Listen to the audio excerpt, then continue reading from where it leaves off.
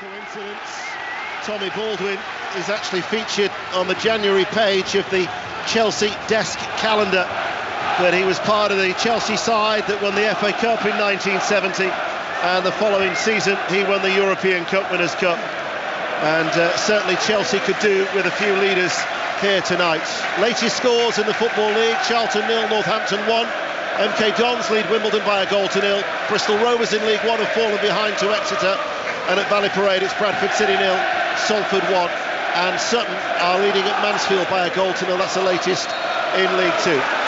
As we're underway, Michael Carrick was at pains to point out that tonight won't define Middlesbrough and their season, but it's certainly a season-defining week for Chelsea when you think that this League Cup semi-final is followed by an FA Cup tie on Friday night against Aston Villa. So much resting on this for Chelsea as they look to overturn that 1-0 deficit.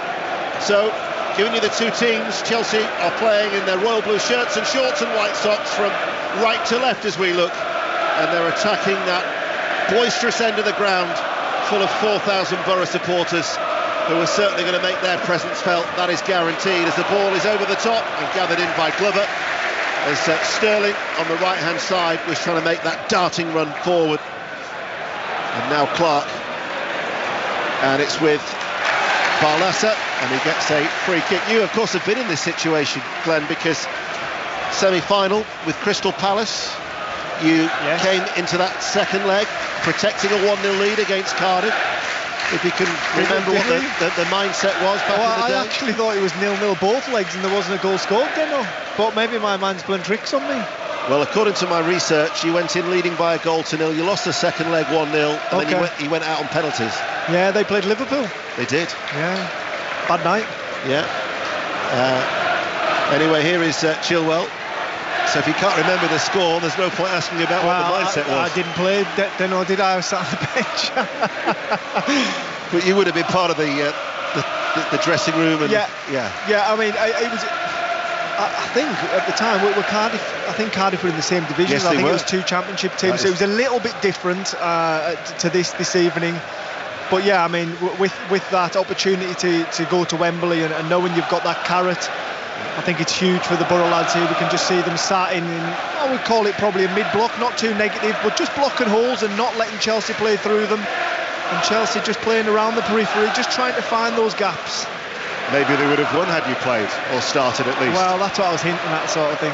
Here is Howson, gets away from the challenge, plays it forward to Hackney, just bounced away from Hackney. Caicedo came across and Mudryk helps tidy up, and then it'll be tidied back to the goalkeeper Colwill to Petrovic for Chelsea.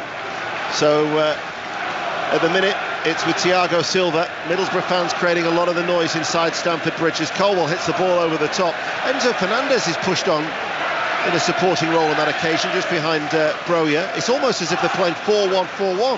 I mean, Borough will be absolutely delighted by it. Just a long, straight, hopeful ball from Levi Colwill. No one running onto it, skips through to the goalkeeper, and that is just bread and butter to Middlesbrough. But just then, Hackney got the ball. It was a really bad touch. If he'd just been aware to open up, the left back had made a really good run. And it was an opportunity to get in the back four.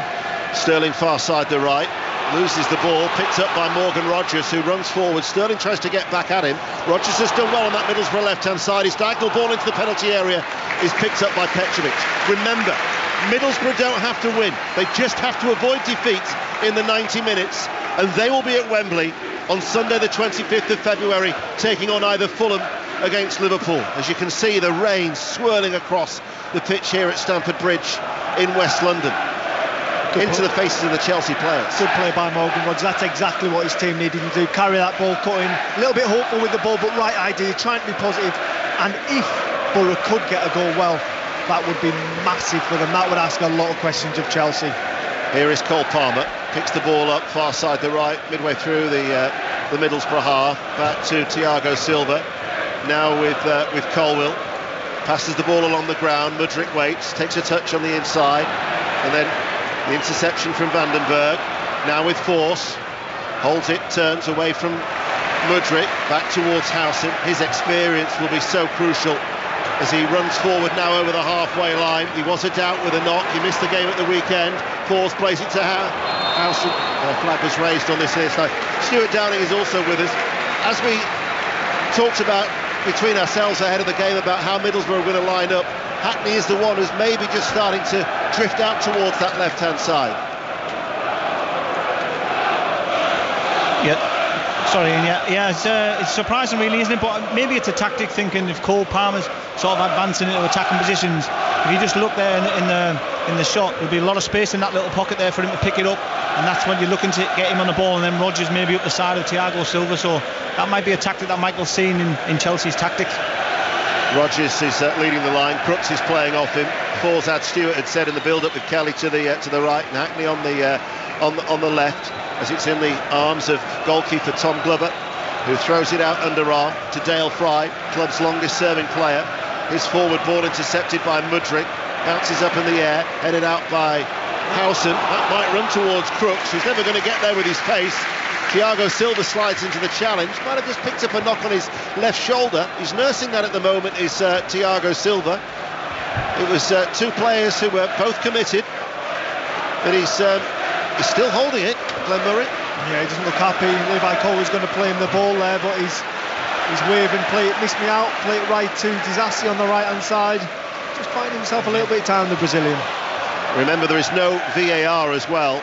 There was not in the first leg at the Riverside. There'll be none at Craven Cottage tomorrow, in fairness and consistency from the Football League.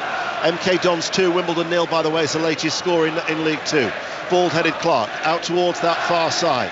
Middlesbrough, all in red, playing from left to right, still 0-0 in these early stages. 6 minutes played. Hackney spreads play. Vandenberg, Dutch Youth International forward. His low ball in. Goes past two Middlesbrough players. It was behind both Fors and Crooks. Howson picks it up. Fors, right-hand side, crosses into the penalty area.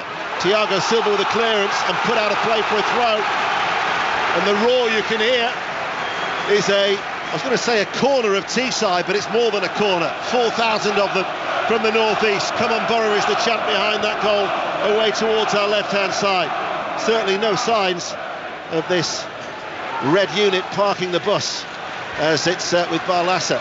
Every outfield player is indeed in the Chelsea heart. Bradford City have equalised at home to Salford. 1-1 at Valley Parade. Charlton 1, Northampton 1 is the latest score at the Valley, as the ball runs behind, and it will be a goal kick. Certainly been a decent start from the Championship team. Well, Deno, 7 minutes in, if you didn't know which team was which, you would definitely think Middlesbrough are the Premier League side. They've settled into the game better, they've used the ball better, they've got in between spaces. Chelsea are the ones playing the long ball, and so far I'm sure Michael Carrick will be extremely happy with the way his players have been brave and settled into this fixture. As Stuart will know, I did this in the first leg, and there is a caveat to it's a rough estimate, and my maths isn't necessarily the greatest either, but I've worked out that the starting lineup for Chelsea is somewhere in the region of £486 million, give or take the odd million. Ridiculous, isn't it? I rounded down rather than rounding up. Middlesbrough, a fraction of that. Fors, short diagonal ball, look towards Rodgers. They'll hope not necessarily to cash in on Rodgers, but Aston Villa are certainly trying to lure him to the Premier League. He was a former West Bromwich Albion Academy player before he moved to Manchester City, and he's been a model professional, head down and focused and committed fully to the Middlesbrough cause, which is commendable to the young man, despite what must be an unsettling period for him. 8 minutes played, 0-0. 5 Live BBC Sounds. Here is Colwell. Diagonal ball. Mudryk comes in off the left touchline. Inside to Fernandez. Back to Mudryk. Shot takes a deflection. Go behind for a corner kick. 0-0. Glenn. Good by Chelsea. Mudryk, first sign of life from them, getting in between the pockets there. Mudryk just drifting towards the 18-yard box and getting his shot where I think he was looking at that far corner. A good block by Middlesbrough. Chilwell, good to see him back in the starting lineup. Came off the bench against Fulham last time out after missing 18 games with a hamstring injury. So Ben Chilwell, captain tonight for Chelsea, places the ball down on this near left-hand side in front of the travelling support. It'll be left-footed. It should be an out-swinging corner. Indeed it is. And it's headed out and as far as Caicedo. Mudryk then plays it towards Sterling. Middlesbrough don't push out straight away. Sterling time to measure the cross, strikes his own player. Enzo Fernandez heads it away, comes back to Fernandez, plays it back in. Fry's header, runs out, and then Howson clears. Crooks was giving chase, but it was always going out of play for a throw. Goal at Bolton now, Mike Marnay. And Bolton lead by a goal to nil. Victor Adebayo rolls it into the bottom right-hand corner after nicking the ball off a defender and through one-on-one. That comes after Cheltenham had the two best chances of the game so far, but the home side's the favourites, lead by a goal to nil. Dundee have just taken the lead at Tynecastle in the Scottish Premiership. Hearts 0, Dundee 1. MK Dons now lead Wimbledon 3-0, and Charlton have fallen behind home to Northampton. Charlton 1, Northampton 2. You're up to date with all the goals as they go in the Football League. This is the Carabao Cup, 10 minutes played, live on 5 Live and BBC Sounds. Goalless. Colwill. Forward of the centre circle. Thiago Silva feels to be free now of that jarred shoulder a few moments ago. Colwill midway through the Middlesbrough half. Chilwell. Middlesbrough have everybody behind the ball at the moment. Chelsea can't seem to find a way through. Disasi at right back, far side, back towards Thiago Silva, and now it's with Colwill once again. Chilwell, but they're playing in a really safe area of the field as far as Middlesbrough are concerned. Yeah, Middlesbrough happy letting the two centre-backs have it, saying try and break us down. They're staying compact, there's not much space between the lines. Falls is doing a fantastic job here because Mudryk and Chilwell are constantly interchanging. He's aware of them, he's looking over his shoulder. Ball over the top, Chilwell's made the run, Chilwell gets there with his header and it just goes wide.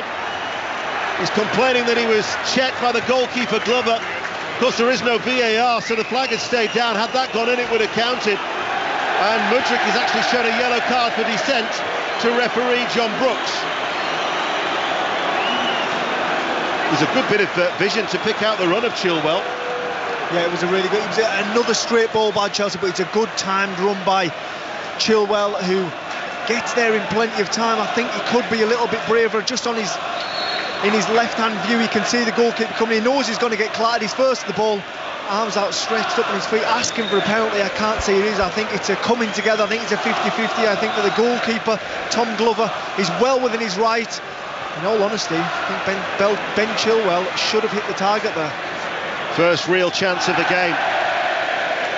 What were your thoughts on that, Stuart Downing? I was just going to say Middlesbrough defending really well, and then the only success I think Chelsea will get is runs from like that. I think I said in the first leg that Michael's tactics is nothing through the middle of them, in the middle of the park, and you can see they're very compact. He's happy for it to go wide, but nothing comes through the middle of us, so we've got to be aware of that for the runs from Fernandes and Chilwell, because I think that will be the success that Chelsea will be looking to do. If you look back over the last 7 years, and bear in mind it was a one-legged semi-final in 2021, 9 ties have seen first leg leads, but only one team has overturned a deficit to reach the final. That was Chelsea in 2019. They lost at Spurs by a goal to nil. They won here 2-1 at Stamford Bridge, and then ultimately went through on penalties 4-2 in that shootout.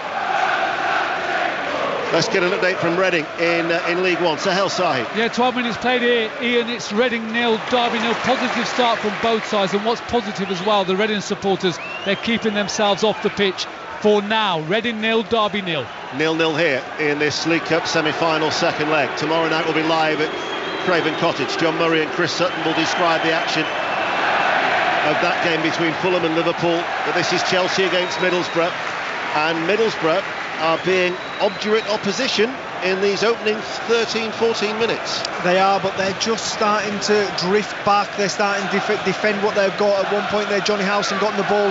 He was within 25 yards of his own goal, and there was no one in front of him, so they just need to be careful that there's always an outlet, that they've got someone to find just to release that pressure. Here is Sterling, collects the ball midway through the Middlesbrough half, out to Disasi, right touch line, links up with Palmer, who's been quiet so far, and he really has been a key figure. He's been involved in 16 goals in 18 starts for Chelsea, 9 that he scored, 7 assists as well. Here is Enzo Fernandez, prods the ball back to Colwill. So the Premier League side, as you'd expect, seeing a lot of the ball, but it's still 0-0, 14 minutes played. Disasi, far side to right, short diagonal ball inside to Fernandez. Sterling plays it back out to Palmer, who curls the ball in field. Colwill will leave it, has to stab it away from a first challenge, and then Chilwell threads it through. Here is Sterling, Sterling squares it, Broja, Chelsea have equalised. They prized open the Middlesbrough defence, and Broja the Premier League side level inside a quarter of an hour. They lead by a goal to nil on the night. It's 1-1 on aggregate. Really, really good play by Raheem Sterling. He's cool, he's calm in the moment. He picks out a teammate. I'm not actually sure, Deno, if Broja actually scores it or if the recovering defender who knees it in, it rolls. I think it's Johnny Howson, the captain of Middlesbrough. He's clapping his team, he's trying to get them forward, get their spirits up. But what a disappointing goal to concede. It bobbles into an empty net, but Chelsea back in the tie. It was Chilwell who was the instigator. It was a lovely through ball, very unselfish from Raheem Sterling. And as Broja tried to hook it goalwards, we'll wait to see whether it's classed as an own goal. Your thoughts on it, Stuart? It's a bit unlucky, I think, for Johnny House. To be fair, it's a great move. Chilwell just brilliant because it was a sloppy pass to start with. Force, meanwhile, has a shot charged down at the other end. Now for the tie as well. Middlesbrough straight away looking for an instant riposte, and Force wins a corner kick for Middlesbrough. In fact, you're right, it has been confirmed as a Johnny Howson own goal for Chelsea. The unfortunate Middlesbrough captain for Broja's goal-bound effort, as it's now taken short, that corner kick. Rolled in towards Force. Looks for the little layoff. This is Rodgers with a shot. And it's a save by Petrovic low towards his right, but it was a well-worked move. Yeah, it was a really good, well-worked move. Right off the training ground, a couple of passes. Morgan Rodgers makes a run, just gets out of his feet and he tries to put it to the right-hand side of Petrovic.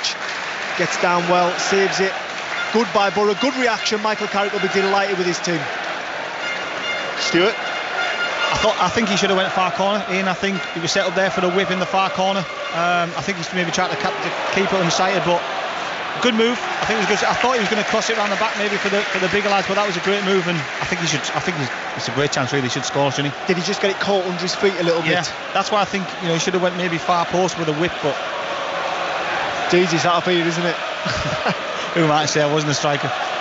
Is the joint top scorer in the competition is Morgan Rodgers. He's scored 4 goals. He's level with Cody Gakpo, who will maybe look to try and increase his own tally tomorrow in that game at Craven Cottage that will bring you live from 7 o'clock tomorrow evening. Here is Force. So Chelsea have made the start that they wanted. Mauricio Pochettino was talking about a positive start at the Riverside. It never materialised. They've got the goal. We're level overall. 1-1 on aggregate. Though you look actually at their home form, in their 16 home games at Stamford Bridge in all competitions this season, they've won 9. But only 4 of them, of those 9, would be sufficient to take Chelsea through after 90 minutes for tonight. You would think, Deno, that after drawing level in the tie on aggregate and having a huge possibility to go to Wembley and the advantage is now with you being the home team, I'd expect a little bit more from this home support, and still it's quite flat here at the bridge.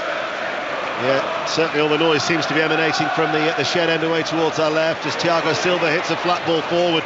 Chilwell's getting so much room, he's getting forward a lot on this left-hand side. In fact, you'd have to say Chilwell is Chelsea's most dangerous and threatening player. He's the outlet ball, isn't he, at the minute? I think Mudryk sort of holding the width and Chilwell keeps making that run across full back and centre back, and to be fair, he's got in 2 or 3 times, so Middlesbrough have to be careful with that one. Oxford United 0, Barnsley 1. That's 6th versus 5th in League One in the playoff picture. As Colwell in the centre circle to Thiago Silva, now out to Raheem Sterling. Disasi tries to play it through to Palmer. Disasi rolls it back. Thiago Silva now with Colwell. Anzo Fernandez has made a run through the middle. Chilwell comes into that inverted role, if you like, into the centre of the field. Middlesbrough just dropped everybody back behind the ball once again. It's with Thiago Silva. But they've got the goal to ease the pressure, have Chelsea in these opening 19 minutes as they look for the run of Mudryk, and it runs out and out for a goal kick, Glenn Murray. And just watching Chelsea, we've got a really good vantage point here at Stamford Bridge, and Chelsea have almost got 5 playing a flat 5 up front at times, really asking questions and pinning that Middlesbrough defence back, trying to get their midfield on the ball, and if they don't get on the ball, it's allowing, especially Colwell, it seems, to step in. At the moment he's picking a few wrong options, but if you keep giving him that licence, he will get it right. Engel clears downfield, outstretched right leg from Hackney, can't keep it in play. It'll go out for a Chelsea throw just over the halfway line. And it's quickly back in action with Thiago Silva now to Colwill. Mudryk makes the run in field. Chilwell is pushing up on this near side. They're playing from right to left. Chelsea as we look. Here is Colwill. Mudryk, I don't think was expecting that ball. He was expecting it to go long. No surprise to see him dispossessed. Crooks now for Middlesbrough. Over the halfway line. Enzo Fernandez helps win it back. Slides into the challenge with Vandenberg. Awkward for Barlaser to deal with that bouncing ball. It went over him. Broja opens it up and passes the ball out wide. Palmer has got a lot of space now for Chelsea. Sterling is square of him if he wants him. Palmer finds Sterling. Sterling looks for the return ball, but he's overhit it. It will run through to Glover, who just puts his foot on it, and the Australian goalkeeper now has it in his hands. Yeah, just tries to buy his team a little bit of time, have a little breath, just try and regain their composure that they started so well with. But one thing Chelsea are doing extremely well is Enzo Fernandez is drifting to this left-hand side. He's pushing Johnny Howson right back. Him, Mudryk and Chilwell are creating like a triangle that they just can't quite get to grips with at this right-back slot. Engel passes the ball to Howson, lays it off to Clark, now with Dale Fry. This is Barlaser just dropping in between the two central defenders. Hackney comes to help him out in the midfield. Short forward ball. Middlesbrough just starting to get a few touches here and slowly but surely edge their way towards halfway line as they trail on the night, still level. That ball from Hackney's going to go astray, but it might stay in play. Gives Vandenberg something to chase, and he gets there, and then he overruns it in that foot chase with Chilwell, and it goes out of play for a goal kick. Mansfield 1, Sutton 1 is a latest score in League 2. Up to date with the goals as they go in on BBC Radio 5 Live. But Chelsea with Colwill, Enzo Fernandez, they have certainly shown some good form at Stamford Bridge of late. Unbeaten in 8 since Brentford won here at the end of October. Edged out Newcastle, of course, in the quarter-finals in that 1-1 draw, going through on a penalty shootout. As it stands, we would have extra time. There are no away goals. They don't count, so if it's level on aggregate after the 90 minutes, then we would have extra time before we would have the potential for a penalty shootout. But we're only now midway through the first half. A lot of football still to be played here at Stamford Bridge. Chilwell to Thiago Silva. And they look quite patient, really, don't they, in that respect, Chelsea? They do more so now. I think that there's a little bit more of a calmness about them. They're willing to just pop it round Middlesbrough and tie them out that way. Disasi's diagonal ball looks for Broja. I mean, straight away, the difference from the first leg is that they have a focal point in Broja. Yeah, and Broja's he's always trying to stretch that play, and obviously a Borough player's got to go with him, which is creating a little bit of a pocket of space for Chelsea players to try and get on with it. Here is Colwill.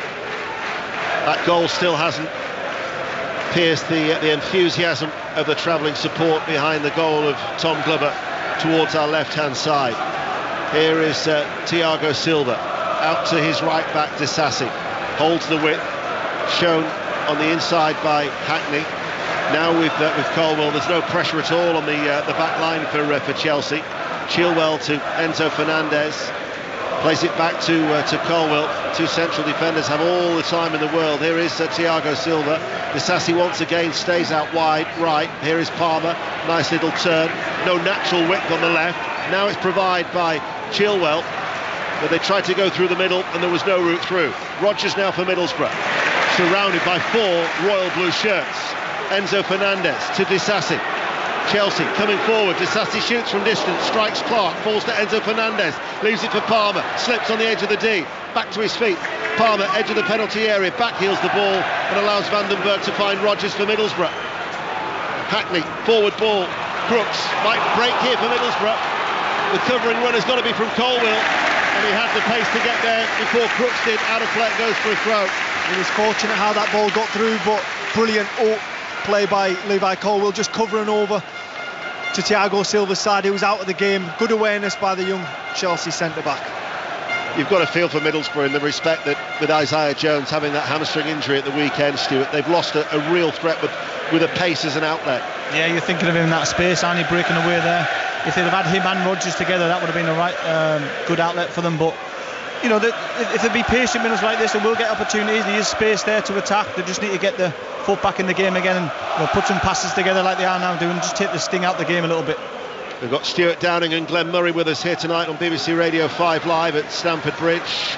Barlassa finds Dale Fry. Made his debut 9 years ago at the age of 17. He's approaching 250 appearances for the club, is Dale Fry, who once helped England's under-20s win the World Cup in 2017 with players such as Ezra Konsa, Calvert-Lewin and Dean Henderson. There's Cole Palmer, this latest generation for the English talent, exchanges passes with Raheem Sterling midway through the Middlesbrough half. 25 minutes play. Chelsea lead on the night by a goal to nil. 1-1 overall. Palmer back to Colwill. Disasi, far side the right. Engel went to close him down. And now it's with Caicedo, able to turn, albeit a long way round outside the centre circle. Referee John Brooks almost in the way. Good footwork though by Enzo Fernandez. Middlesbrough at the minute are trying to have to contain Chelsea. Caicedo threads it through. Enzo Fernandez looking for the run of Mudryk round the back of Vandenberg. That was awkward. And Vandenberg was no doubt relieved to see it roll out of play for a goal kick. Yeah, Vandenberg just got there. He was almost too late. Mudryk's just almost nipped in behind him, but that was right after Enzo Fernandez got it, and he got his head up, and he wanted to play Mudryk on the first instance, didn't make the run. Told the young man, I need you in behind the full-back there. Second time he gets it, Mudryk makes that run and almost makes the difference. Glover hits a flat goal kick, bounces off the chest of Disasi, falls to Hackney. Highly rated young midfielder for Middlesbrough. Barlassa's early ball looked a little hurried, went straight towards Caicedo. Enzo Fernandez released it to Palmer. Palmer looked to get Sterling in, blocked by the heel of Clark. Palmer tries to slide another ball through towards Broja. Palmer certainly benefiting in that role where he's not necessarily asked to lead the line as he was a fortnight ago with his vision. Such a talent, looking to make his influence in this game. Cole Palmer, he'll be a growing influence on this game. He's more central this evening. That's where he can affect games, in between those pockets. Just got it there, just got his angle slightly wrong, but giving it more times than often, he will make Middlesbrough pay without doubt. I was looking at Michael Carrick's record in semi-finals. I mean, this is such an elegant player, former England international, 34 caps for his country. Of course, he won the League Cup 3 times with Manchester United, 5 Premier Leagues, an FA Cup, Champions League and a Club World Cup, so he won the whole lot. He actually played in 19 semi-finals. You forget, for 3 successive years he reached the last 4 of the Champions League, but of those 19 he only lost 7, won 10 and drew 2. He's had a semi-final experience, if you like, as a manager. The playoffs last year when they were beaten by Coventry City, he asked his supporters that dare to dream. Well, at the minute, I wouldn't say those dreams have been dashed, but they've certainly been tempered with a goal for Chelsea. As here is Colwill, and I don't know what the possession stats are, but they'll be heavily loaded in favour of the Premier League side, because they are completely dominating. The last time I looked, it was 70% Chelsea, but Middlesbrough just need to... Back heel from Sterling to Disasi, cuts it back, Broja is there, it will fall to Enzo Fernandez, and Enzo Fernandez chucks the ball in, and inside the half an hour, Middlesbrough's lead has been overturned, and Chelsea now are in pole position, and their dominance has produced 2 goals. They lose 2-0 on the night, 2-1 on aggregate, and it's Enzo Fernandez with the goal. Yes, Enzo Fernandez wheels away, knee slides into the corner, and all of a sudden Stamford Bridge is very noisy. A little bit fortunate how the goal came about. Disasi crosses it, I think it was Broja has a swipe, but it misses it, and it just falls to the onrushing Enzo Fernandez at the back stick, who kicks it high into the back of the net, gives the goalkeeper no chance. Chelsea 2-1 and in full control of this tie. Totally unmarked Enzo Fernandez, he wasn't going to miss from 6 yards out. Full control.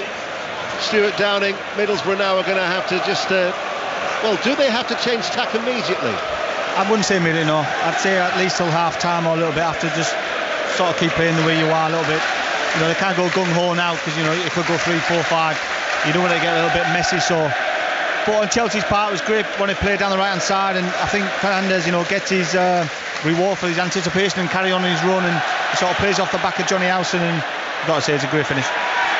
Those possession stats, by the way, Chelsea currently 67%. Dundee have got a second goal at Tynecastle. Hearts 0, Dundee 2 is their latest score, but 2-0 here, and it's Chelsea now who lead by 2-1 on aggregate, and no surprise in the balance of play. No surprise then. Chelsea have been good. They've manipulated the ball, they've manipulated Middlesbrough, and unfortunately it was the man that we sort of give a lot of credit to, the experienced one for Middlesbrough. It was Johnny Howson that Enzo just runs off. Johnny Howson just gets caught looking at the ball. Enzo, he's aware, makes that back post run, and Johnny Howson looks over his shoulder and his man's putting the ball in the back of the net. So Middlesbrough trailing 2-0. Chelsea certainly showing plenty of hunger with Broja. They're going to throw on this near side. It's imperative now for the Championship team that they don't concede again before half-time. Yes, it is, and they were so good for the first 10 minutes. They were brave on the ball, but at the moment they're just giving Chelsea the ball. They're giving up possession, and without the ball, running is so much harder. Profligate in front of goal a fortnight ago, not so tonight. They've had 3 chances, they've taken 2 of them, and they lead 2-0 as Sterling to Thiago Silva. Colwill left of the centre circle. Mudryk is available to him on this near side, but it's those 2 central defenders who are just able to dictate at the back. They've got options left and right, all through the middle. Palmer looks for the ball round the back, up for Sterling. Sterling delivers the cross. Enzo Fernandez getting forward, headed out by Vandenberg, flicked away by Crooks. But it looks like it might keep coming back. No, falls. Finds Morgan Rogers. Chance now for Middlesbrough to break. Morgan Rogers running forward. Rogers, ball wouldn't go with him. And in the end, it was brought away by Colwill. It was unfortunate on that occasion, Morgan Rogers, and now Colwill finds Sterling. And it's the Chelsea crowd who urge Sterling to go on. Bizarrely, he seems to slow down to allow Middlesbrough to get numbers back. And then he delivers the cross. Had he picked up the ball and just run at Engel, the left back, that would have seemed the more logical choice for the England international. I think he was just waiting to get numbers up with him, but do you know what? He did slow the game down. Then he speeded up and he put a great ball across. Broja made the front post run. He just needed someone else with him. But just before that, it was Morgan Rogers who got towards the Chelsea 18-yard box. And they are the moments that the Championship side need to make better decisions in. They're not going to get up there much, not with Chelsea's dominance so far, so they need to make amends when they do. Half-time at Bolton. Mike Minay. Bolton 1-0 up at the break over Cheltenham. The goal came with Victor Adebayo. Nicked the ball off a defender through 1-on-1 and put it into the bottom right-hand corner. One big close-range chance of both sides since. Bolton's needed a touch from 2 yards out that never came. Cheltenham denied by the feet of Nathan Baxter. Half-time, Bolton 1, Cheltenham 0. 33 minutes played here at Stamford Bridge. Chelsea lead by 2-0. Here is Chilwell on this near side, the left. Back to Colwill. Every outfield player is in the Middlesbrough half as Chelsea play from right to left, as Thiago Silva just jogs his way forward and again manages to pick out Palmer looking to Enzo Fernandez. Scuffed effort straight at Glover. Let's get an update from Reading. Sohail Shahi. Yeah, 32 minutes played here. Reading 0, Derby 0. Both sides still going for each other, not really creating any chances. It's still very interesting though, awaiting the first goal of the evening. Reading 0, Derby 0. Looks like it could. That was a risky back pass by Barlaser to Glover. No wonder he complains that his midfielder almost sold him very, very short. Yeah, just before that, what a brilliant bit of play by Cole Palmer. Just getting on that half turn, realising Enzo was going through the middle, pokes it through. And in all fairness, Enzo Fernandez will be disappointed. Should have had his second of the evening. You know, from a tactical point of view, the fact that the 2 central defenders have got so much time on the ball that allows the midfield players ahead of them. Middlesbrough then have got so many problems because they've got so many runners off the ball hitting offside against Sterling. Well, out of possession, Chelsea are playing 2 at the back, aren't they? And it's just allowing the front, I don't know how many is it, 9, my maths has slipped me, but the front 8 just to have a merry-go-round of movement for the 2 centre-backs to pick out. And unfortunately, Borough just can't quite get to grips with it. I'm surprised that Michael Carrick hasn't made a change and just released someone to try and stop that dominance of the centre-backs. How do you combat that, Stuart? Because Middlesbrough are getting suffocated. It's difficult, isn't it? Especially when you're obviously going behind now, and Chelsea are growing in confidence. But I think from the start, maybe they should have tried that tactic, early on. Like you say, because Thiago Silva and Colwill are just passing it to each other, sort of shifting Middlesbrough's shape. Rogers is released from a forward ball by Barlaser. but it was well defended by Chelsea. They look it up towards Broja, headed out by Dale Fry, brought down off the chest by Mudryk. Mudryk is challenged by Forss, little flick by Vandenberg. Crooks plays a ball that means that Howson has got into a sliding challenge with Broja, and he wins the ball back, and now Middlesbrough will try and build from the back. We've got 10 minutes to go in this first half, but after a confident opening 6-7 minutes, they've struggled against Chelsea's intensity and the way that Chelsea are coming forward. Here is Mudryk. Mudryk tries to lift it forward. Engel is tucked in the left backs, prevents it from reaching Sterling, and now it's back with Barlaser, who's able to turn midway through his own half. He finds Hayden Hackney. Caicedo slips, allows Hackney to play the ball short. The return ball from Barlaser back towards Hackney. Now with Forss on this right-hand side, and Middlesbrough eventually get some bodies further down the field in the all-red as they play from left to right. 9 minutes remain, trailing 2-0 on the night. Howson, diagonal ball, intercepted by a sliding Chilwell, out for a throw.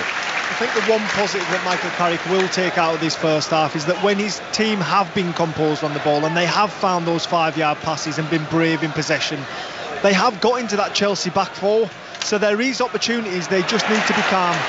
Disasi steps out of defence with the interception. Now it's with Sterling. Sterling towards Disasi. Well, Disasi started the move and he's finished it. And he might well have finished off the challenge at Middlesbrough as well, because that was superb by Chelsea. And 9 minutes before half-time, they race into a 3-0 lead on the night.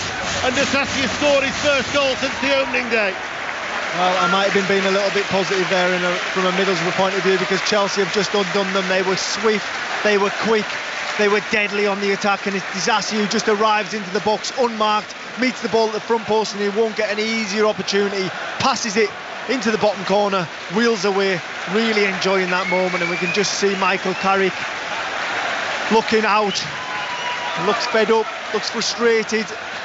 His team have been put to the sword in this first 45 minutes here at Stamford Bridge. Raheem Sterling has been absolutely devastating down that right hand side. That was ruthless. Yeah, quality from Chelsea. I think it comes from the square pass from McClark, does it into midfield, didn't really look comfortable playing it in there, and you'd have to say it was a great break. And Raheem, like you said there, he's been deadly, hasn't he? Cutbacks, final pass, and that's what Middlesbrough have to get better back. When they get chances like that in them positions, their final ball has to be better. Well, Middlesbrough now are looking for 2 goals away from home, and without conceding any more, as we still have 8 minutes to go towards half-time.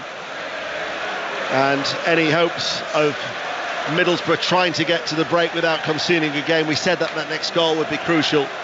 Disasi just stepping forward, and it was the pace of it from Chelsea. It was devastating. Yeah, it was deadly. It was what you expect from Chelsea in a team of this much talent. And you said that they're not a team, they're not at the top of the show, they're starting to look like one. They look fluid tonight, they look good, it looks like they're going to get to a final, and this could be the start of something special for Chelsea. Well, they are on course for 4 successive home wins for the first time since March 2022, as they lead by 3-0. And also as well, we talked about a season-defining week for them. The Chelsea players have certainly responded. Mudryk tries to dart forward into the penalty area. Howson will shepherd the ball back. Long way back now for Michael Carrick's side. Yeah, it's been a game that this Middlesbrough group and the fans and the town itself will have looked forward to for days. The anticipation around the place, and all of a sudden, within the first 38 minutes, it's starting to become a nightmare. Well, they had 18 shots in the first leg, did Chelsea. Only 5 were on target, but they've probably created 5 opportunities tonight, Stuart, and they lead 3-0. They've shown a real clinical side in front of goal tonight. Yeah, and I know Broja, I think him coming into the team, that focal point has definitely helped him. I think in the first leg, I think too many people were coming to the ball, dropping too deep. Just his movement, you might not see it, but off the ball, he's making a lot of runs without getting the ball, but he's creating a lot of space for them number 10 and wide players. So, he's definitely been a difference, I think. Here is Howson, just over the halfway line for a Middlesbrough side that must feel a little shell-shocked. They've conceded 3 goals in the space of 21 minutes in this first half. And there's not a great deal that Michael Carrick can do about that, as we've got 5 minutes to go to half-time. I think the way that Chelsea have approached this game has been very professional.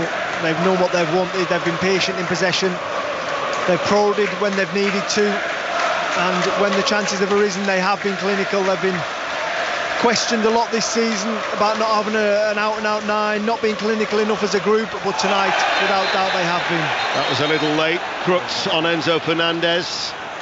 John Brooks, the referee, will show him a yellow card.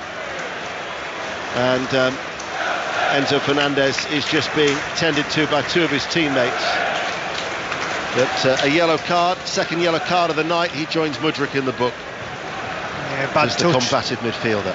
Bad touch from Enzo Fernandez. It just lures Crooks in, and the big frame of the Middlesbrough forward clatters into the Argentinian full force. Just waiting to see. It does catch the Argentinian. I don't think it's any more than that. I think the referee's got that one right, a yellow card. Doesn't sound like a mausoleum now, does it? Well, I wouldn't expect it to, Deno. Geez, it's taken 3 goals to get them off their feet, but it looks like they're heading to Wembley. 4 minutes to go to half-time. Mudryk on the stretch, gets the ball back, finds Palmer. Sterling is out wide right. Palmer chips the ball forward, and it goes in between the run of Chilwell and Enzo Fernandez, and it's picked up by Tom Glover, the Australian keeper, who'll just hold on to it as Middlesbrough think about trying to get to at a half-time without conceding again. Yeah, we've got 4 minutes to half-time, and I think Middlesbrough will just be very, very fortunate to get into that changing room and just try and compose themselves. I think there'll be a deadly silence around the place because they've been shell-shocked. Ball from Hackney, Pulleys defence under pressure. Palmer profits, and Palmer rolls the ball into the bottom left-hand corner. And Middlesbrough, so sloppy, have been punished. Palmer let them off in the first leg. He could have had a hat-trick. He's not letting them off tonight. And Chelsea are now leading Middlesbrough 4-0. Cole Palmer does it again. Too easy for the young Englishman. He gets in, makes no mistake, has a little feint, sends the goalkeeper, then just rolls it casually into the corner with the style we know he possesses. Far too easy from a Chelsea point of view. Middlesbrough will be absolutely kicking themselves. It was Hackney's ball, I think, back to Barlaser, and Barlaser wasn't expecting it. He was never going to control them. No. Very sloppy. I think it's a little bit of inexperience, isn't it? I think, a more experienced player, even the keeper really, you're 3-0 down, you're trying to get to half-time, just play it longer, get up front, get hold of the ball, try and get some take some pressure off, and they play it in the square, and that's what Chelsea are waiting for. They're waiting to pounce. They've already done it once on the last goal, and they're being punished again, so I think it's just a little bit of a lack of inexperience in the wrong area. I think that will be the disappointing thing from Michael Carrick, isn't it? All the goals have probably been preventable. Yeah. Well, they've lost it again. This is Palmer. Middlesbrough are all over the place at the back. Caicedo towards Sterling. They just need to get to half-time to regroup. I mean, the tire's gone, but they've now got to make sure that they don't suffer a hammering. Yeah, they do well. It's 4-0, Deno. I mean, this is a hammer in all fairness. It's still the first half. But yeah, they need to try and save face. And if it wasn't for Cole Palmer desperate to get it back onto that wonderful left foot of his, and he hit it with his right, they could have been walking in at half-time 5 down. What's the next step up from a hammering? A drubbing? Depends where you're from in the country, I think, Deno. Well, we've got 90 seconds to go to half-time. Embarrassment. And that was an embarrassment, yeah. Yeah, I think so, yeah. Yeah, well, I mean, it was always going to be a tall order for Middlesbrough, but the manner, as you say, of some of the goals will be a source of frustration. Yeah, I think when they sit down and break this game down and look back, and they, for the best way to describe it, probably schoolboy errors and errors they don't make in the Championship, and to make them here on such an important night for the club and for the group from a growth perspective, it'll be disappointing. It'll be a hard pill to swallow, but you know what, right now they've just got to save face, keep a bit of pride in the tie, and look at trying to get promoted out of the Championship into the Premier League, which is the main key for Michael Carrick and this group. Well, on the ground where it was described as a mausoleum, I think I can say with a great deal of certainty that Middlesbrough's prospects are a little grave. They are indeed. They are indeed. I think from a neutral point of view, it's just a little bit disappointing. You wanted Middlesbrough to come here, be a bit more resolute, make more of a game of it, I suppose. But Chelsea, in all fairness, they've been questioned a lot over this last 18 months, and I think they've looked superb tonight. There could be a few more of those jokes, by the way, in the second half when it's 4-0 to Chelsea. As Clark with the cushion header towards Fry, hits it away downfield. We'll wait to see how much stoppage time there will be from the fourth official down below. But Chelsea leading Middlesbrough by 4-0. Ball played inside by Fours to Crooks in the penalty area for Middlesbrough. Back towards Fours. Caicedo is there, and Fours then they can go out behind for a goal kick. And it's just the 2 minutes of additional time. 2 minutes. I think that was 2 that Lady Kelly was telling me that was added on. Either that, or maybe she isn't pleased to see me alongside her on the... Yeah, I didn't see which way the fingers were facing, to be honest, then. Well, she is a lady after all. It was Peace, or it was the other one, wasn't it? Yeah. 2 minutes of added on time, and Chelsea are 4-0 up. Here is Enzo Fernandez. Looking actually at the statistics, Middlesbrough haven't scored in their last 9 trips to Stamford Bridge. They've lost 8 and drawn 1. Alan Boksic was the last player to score for them, and Steve McLaren in 2001. I think I might have played in a couple of them, Gano. Yeah, I'm sure you did. That was why. We might revisit that in the second half. We've got plenty to talk about, Stuart. Here is Chilwell, left-hand side. Mudryk looks for the return ball. Vandenberg tries to hold him. Chilwell, though, will continue that run, and he's helped out by Housen. And it runs behind for a corner kick. Chelsea's quality has come to the fore. All of that £486 million. It has indeed. It's been exceptional this evening. One of the most expensive ones, Enzo, with a goal at the back post, and we see a corner. And this is Middlesbrough just trying to keep this respectful, I think, at the moment. Yes. It's going to be Chilwell with a corner on the left-hand side. It's an outswing. It's going to come to the edge of the area. Mudryk can't get there. Housen darted out of the penalty area to get there first. Caicedo, though, will retrieve it, and he plays the ball back to Petrovic. Then Petrovic sweeps it out towards Sterling. But Middlesbrough quite a high line at the moment of that back four, as Palmer and Sterling just exchange passes over on that far right-hand side, as some of the supporters around us are going to try and beat the queue. As the half-time whistle is sounded, and Chelsea are on their way to Wembley. They lead by 4-0. Middlesbrough, with the exception of a Rodgers shot, have offered very little. But a Housen own goal after 15 minutes. Enzo Fernandez 14 minutes later made it 2. Disasi with a breakout from the back added a third, and then Palmer profited from a mistake to roll in the fourth.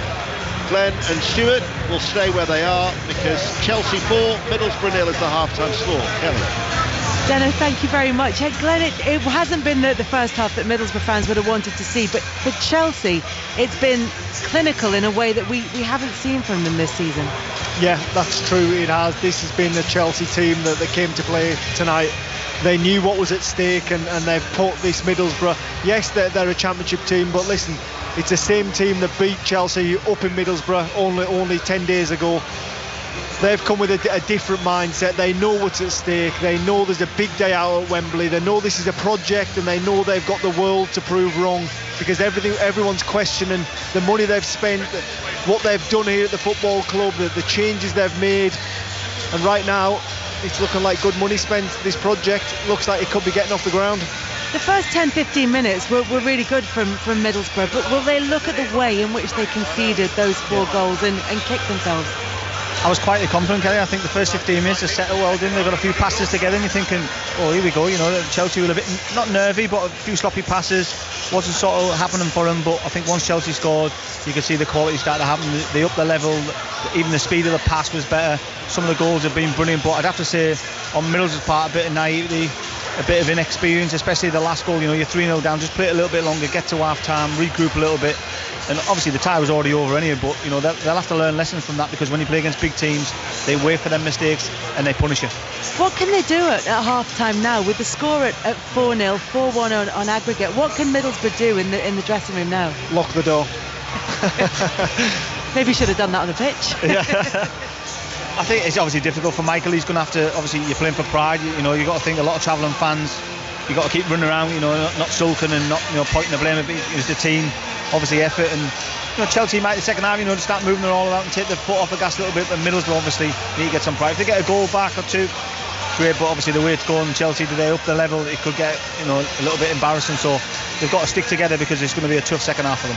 Yeah, I think that's important. What Stuart says there, I mean, that group downstairs, I'll be feeling sorry for themselves right now, but you have got to look at it from a different perspective and look at all those fans, those 4,000 travelling fans, and what they've done and the commitment they've made to get down here, and they've got to just try and keep it respectful. Listen, I know 4-0, it's bordering on embarrassing. It's a really harsh word to use, and I don't like to use it, but they need to think about those guys and just try and keep it at 4 at least, or like Stuart says, get a couple back.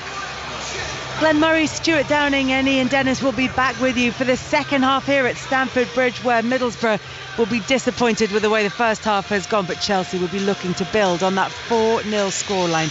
They're 4-1 up on aggregate, and as things stand, they are heading to Wembley, where they'll face either Liverpool or Fulham. That second leg takes place tomorrow night. You'll be able to listen to that on 5 Live Sport as well. Reading taking on Derby. That one's reached half-time. Sahel Sahi. Yeah, half-time here, Kelly. 0-0. No goals, but it's still interesting. Both teams, they've ventured forward whenever possible, but the final pass, the final delivery has been missing. Both sides hit the post, by the way, but both times it was offside. The Reading fans, they're keeping to their word. They said there'd be no repeat of the pitch invasion that saw their previous home game with Port Vale to be called off, and so far, so good. Fingers crossed. So half-time here, Kelly. Reading 0, Derby 0. So far, so good. Sahel Sahi is back with us, with giving us regular updates from Reading against Derby throughout the evening. Everywhere else, it's a 7:45 kickoff.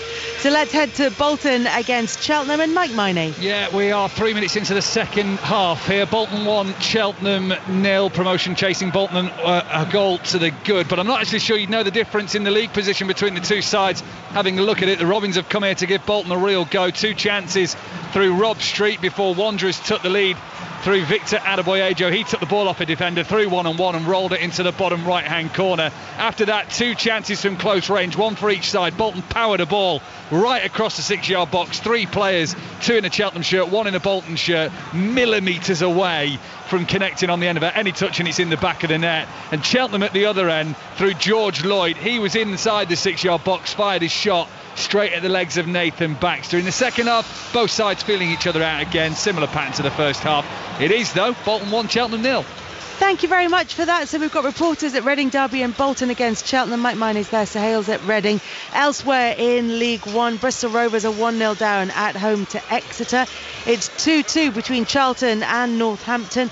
Oxford are trailing Barnsley by a goal to 0, and it's Wigan 0, Wycombe 0. Those games just kicking off in the second half there. In League 2, Bradford 1, Salford 1, Mansfield 1, Sutton United 1.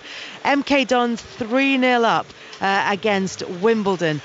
In the National League, it's Fylde 2, Halifax 0, Aldershot 1, Bromley 0, Chesterfield 1, Woking 0, Dagenham and Redbridge 0, Dorking Wanderers 0, Hartlepool 0, Kidderminster 0, Maidenhead 0, Ebbsfleet 0, Oldham 1, Barnet 0 and Oxford 0, York City 1. In the Scottish Premiership, it is Hearts 0, Dundee 2. We'll keep you up to date with everything that's happening this evening. There's also a busy night in the Africa Cup of Nations. So as it stands, Angola are 1-0 up against Burkina Faso. Mauritania are 1-0 up against Algeria, which means that Angola and Burkina Faso will qualify as group winners and runners-up respectively.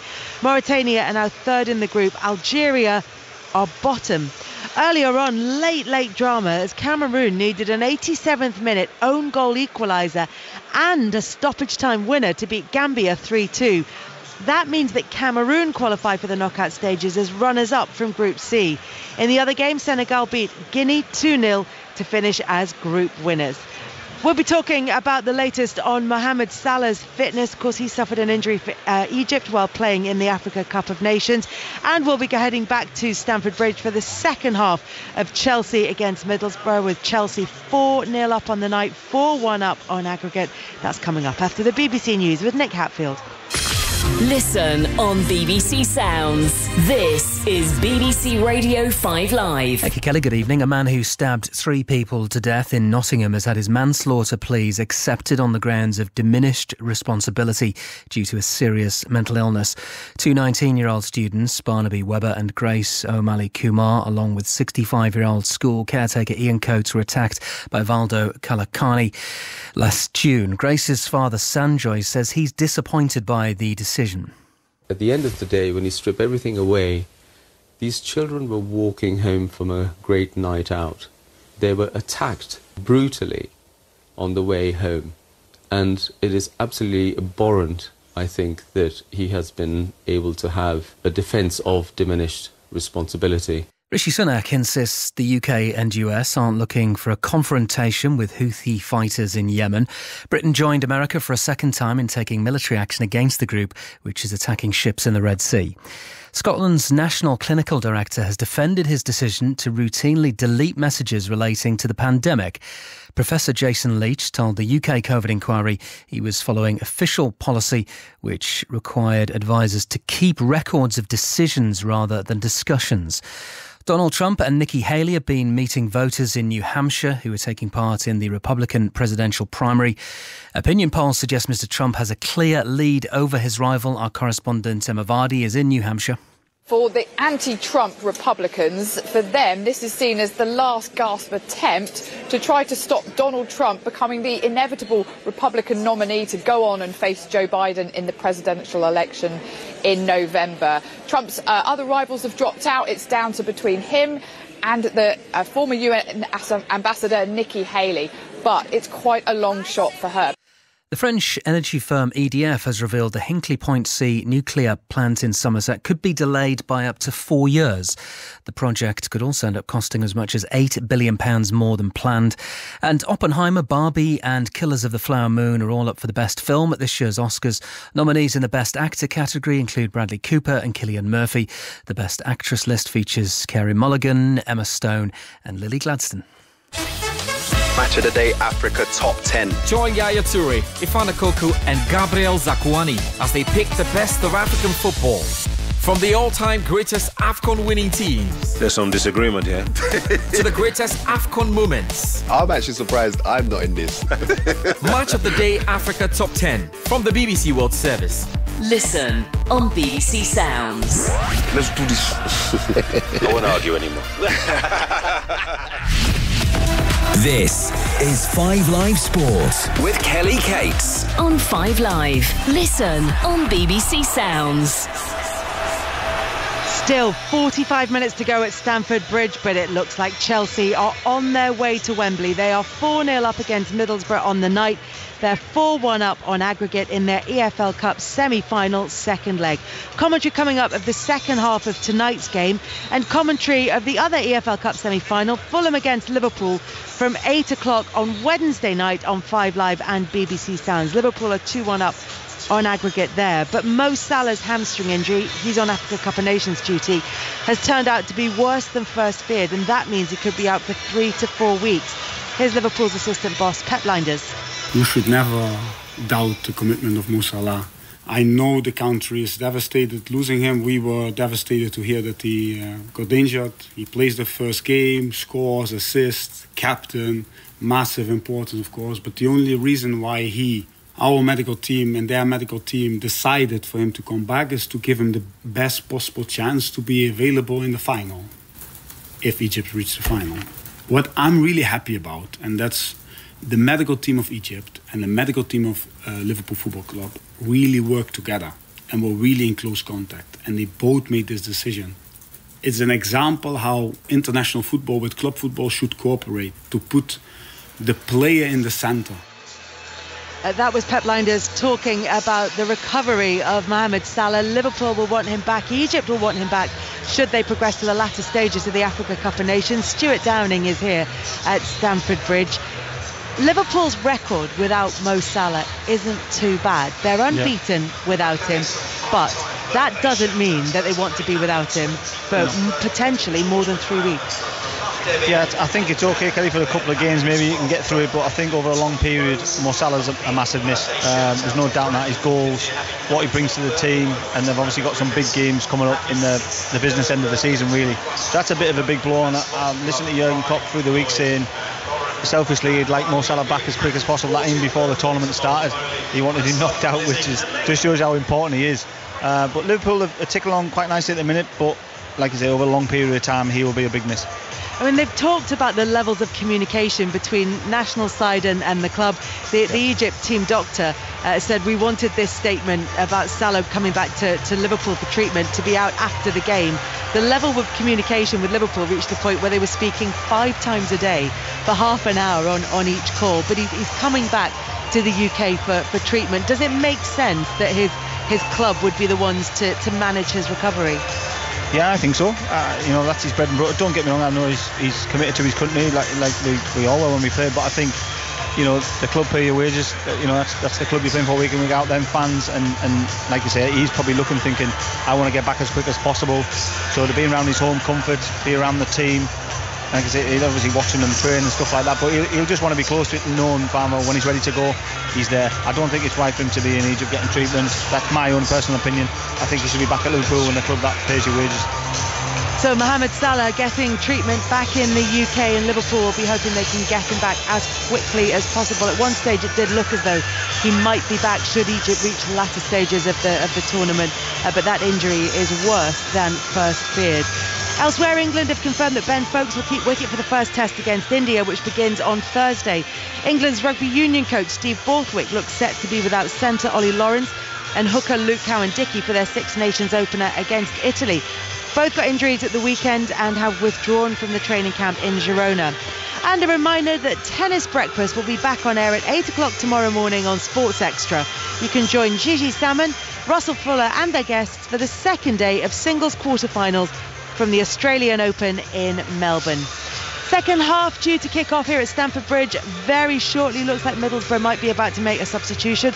We'll get news on that very shortly, but first we're going to head back to Bolton and find out what's happening with Mike Miney. Yeah, Bolton still lead 1-0, but Cheltenham had the ball in the back of the net. It won't count. Free kick swung in from the right, header parried by the goalkeeper before the follow-up went in, but then the flag went up. Cheltenham furious with the decision. Captain Sean Long remonstrating with the assistant referee for quite a while. It won't stand though, so Bolton, who want promotion from League One this season, still lead by 1-0. Mike, thank you very much. Regular updates from those games this evening. We'll keep you across everything that's happening in the EFL and in Scotland with your commentary team here at Stamford Bridge for the second half of the second leg of this EFL Cup semi-final. Stuart Downing is with Glenn Murray and Ian Dennis.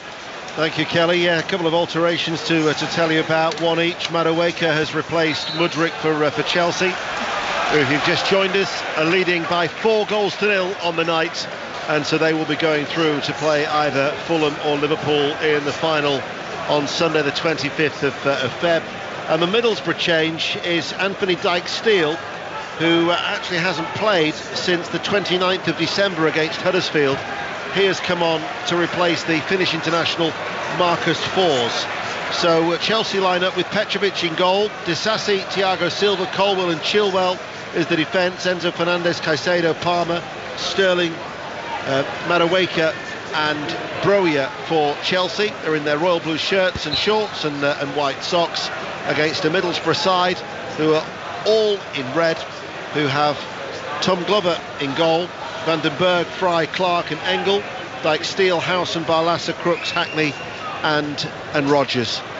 Stuart Downing and Glenn Murray with us here in the commentary box at Stamford Bridge. Stuart, first of all, Dyke-Steele coming on, just damage limitation for Michael Carrick? Yeah, just a bit of a tension, I think, on that side with Van den Berg. Raheem Sterling obviously an obvious threat. I think it's just keep the scoreline down, as simple as that, but I don't want to put it down on it, but I think the best player at the Riverside has just come on, hasn't he, at half-time?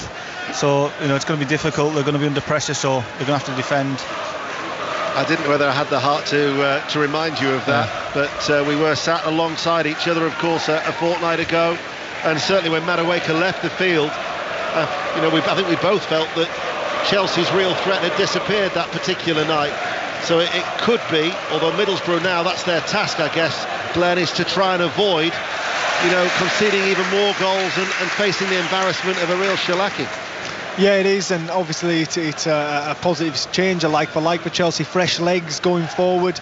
And I'm just looking at the Chelsea bench, very young, but players like Alfie Gilchrist, Castledane, Chukwuemeka, David Washington. I just wonder if Pochettino might think this is an opportunity to get the young lads out, get them some minutes and blood them.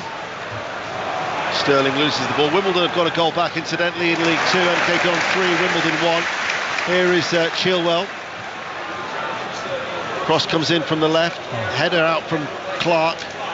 Middlesbrough eventually with Howson should get this ball clear inside his own penalty area. He just pushes it short, and this will allow Vandenberg to play it up towards that right hand side. Little flick now in field towards Crooks.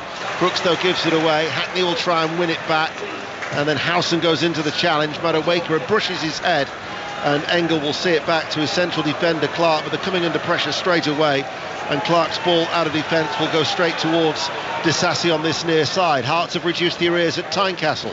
Hearts 1, Dundee 2 is the latest score in the Scottish Premiership. This is the League Cup.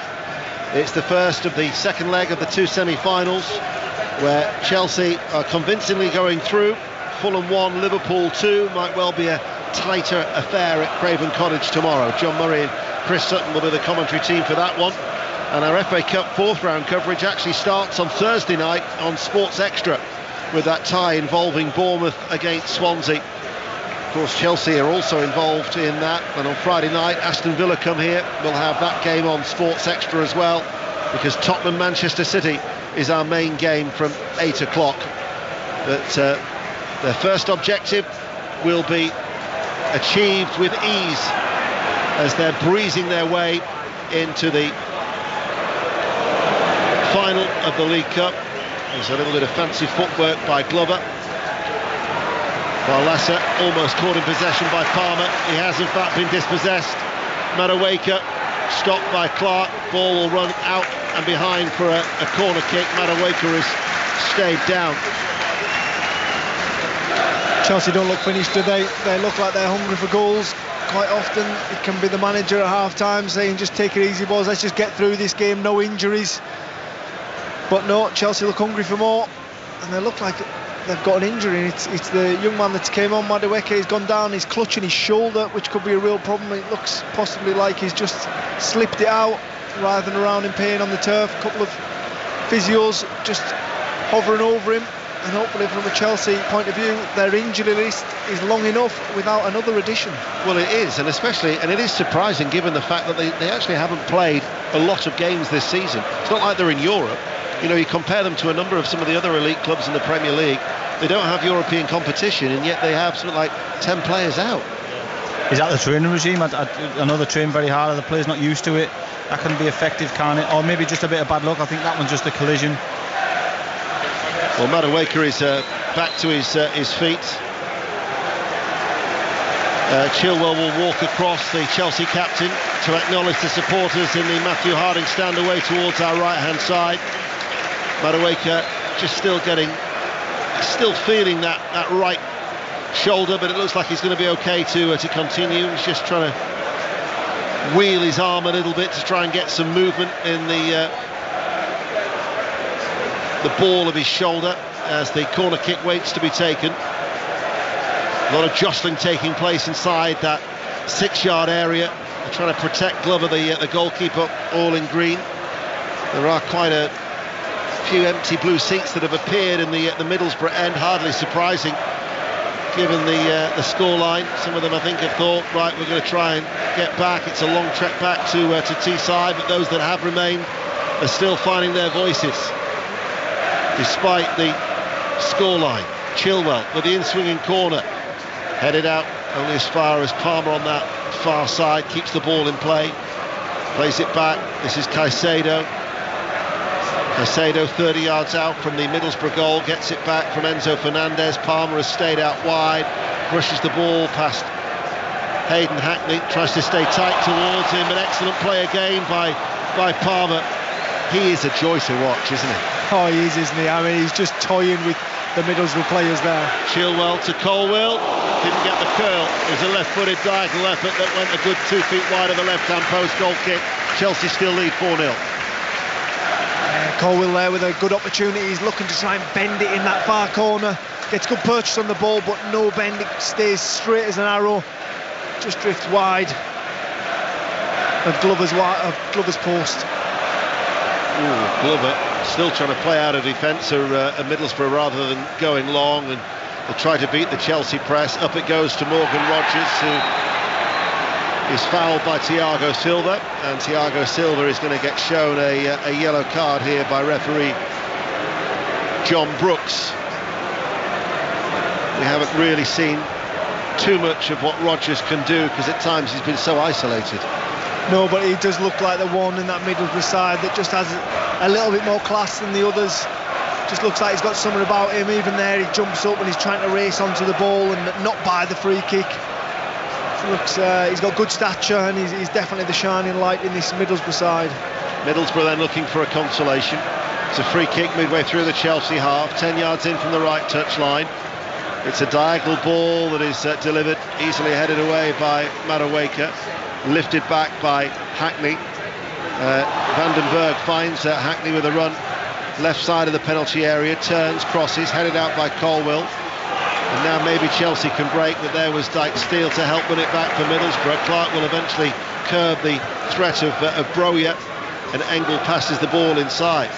Of course, for Middlesbrough, yeah, the supporters would have dreamed about maybe a Wembley trip 20 years on from the competition when they won it in Cardiff back in 2004 against Bolton Wanderers.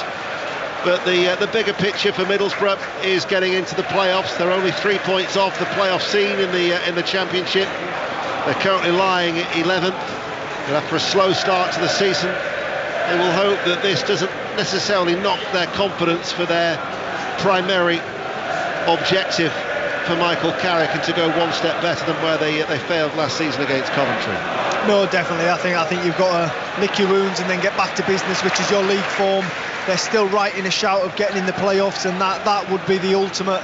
That is what they started off the season wanting to do, to try and get back into the Premier League, to try and make these fixtures a regular occurrence back on the Riverside. Engel challenged by Madueke. The referee says that will be actually a Chelsea throw,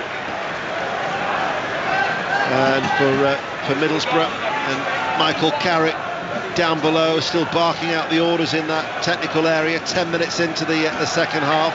Enzo Fernandez, Colwill out towards Chilwell, and it was Crooks who curbed the run of Chilwell. He was booked earlier in the half, but John Brooks is just going to let that one ride, quite rightly so as well. But 10 minutes into the second half. Reading, incidentally, I think have just taken the lead at home to Derby. We'll try and bring you news of that goal when we can from Sahel Sahi in what was an 8 o'clock kickoff in League One. Here is Thiago Silva, Cole Palmer. Colwill finds Sterling just dropping short of the halfway line. And the problem is now when Middlesbrough do get their foot on the ball, there's not as many options. People aren't showing as much. There's not that bravery anymore, and all of a sudden the legs are a little bit heavier, a bit more tired, and the Chelsea players are fresh. They're round them, they're quick, they're sharp, and it's punishing them even more. Yeah, there's looked to be a hunger about this Chelsea side as Palmer spreads the ball out towards Madueke. Now he feeds it short towards Broja, makes the run right side of the area, pulled back by Disasi. Palmer's instant layoff, headed away by Howson, comes to Palmer, lovely little first touch, tried on the turn on the inside, breaks then to Enzo Fernandez, who skies it out for a goal kick. It will go. Chelsea still lead 4-0, and Sahel Sahi will tell us news of that Reading goal. Yeah, and it was Paul Makaru who scored in. It was a good effort from the right hand side initially from the Reading captain Andy Yardom. Good save from Josh Vickers, the Derby goalkeeper, but he pushed it out into a central zone where Paul Makaru slammed it home right-footed from 12 yards away. So relegation threatened, Reading 1, Derby 0. Maybe Middlesbrough, Stuart, have got to try and turn this negative into a positive for the remaining 10 games of the season. Yeah, I think Michael's obviously message would be, think of the first 15 minutes when he had that composure. Made obviously a very big team, good team, cost a lot of money, looked pretty average, but then obviously it became a bit of a moment, didn't it? But I think, that's the level they're trying to get at, isn't it, in the Premier League? But I think, especially for the young players, it's a good lesson for them. That's slightly longer, isn't it? They've got about 18 games left of the season. Just trying to finish the season a little bit earlier there for Middlesbrough. We'll hope that the night could be curtailed, that is for sure. 12 minutes into the second half as they trail by 4-0. Although their record at Stamford Bridge really is dreadful. They're without a win at Stamford Bridge in 21 visits since a 2-1 victory in the old First Division when Alan Willey and John Craggs got the goals for Jack Charlton, a team that included Graham Souness. Wow, that's a long time ago, Dan. I think you were commentating, weren't you? Well, if Stuart says he was playing in that one, then I would be worried.